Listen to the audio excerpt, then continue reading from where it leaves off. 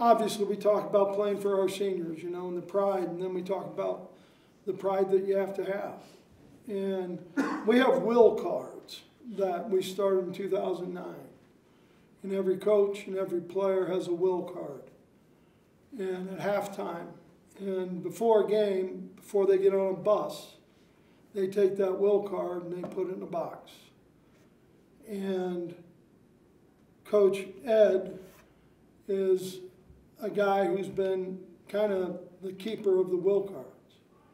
And so when they get ready to get on the bus, and at halftime, we talked about the will cards. And Coach Ed talked about the will cards and what they mean, past, present, and future Aztec Warriors.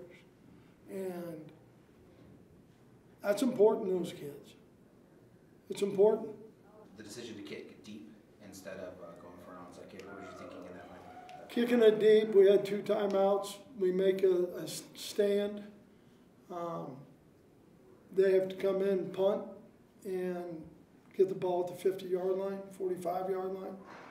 With one, you know, we were moving the ball pretty well during that second half, a lot better than the first half, obviously, but it was just something that we thought was where we thought we would get the stop, and thought we could kick the field goal to tie it, go to overtime again. You know, what was maybe the message to the team after the game, given the fact that, you know, the goals that the team laid out, you know, it looks like those aren't goals, those are expectations, right? So, the guys played hard. We should have played maybe better earlier, but the guys played hard, and I'm proud of that. I'm also proud of the group of guys who were in the locker room. And so, I feel for them, and, you know, we got 2 more games.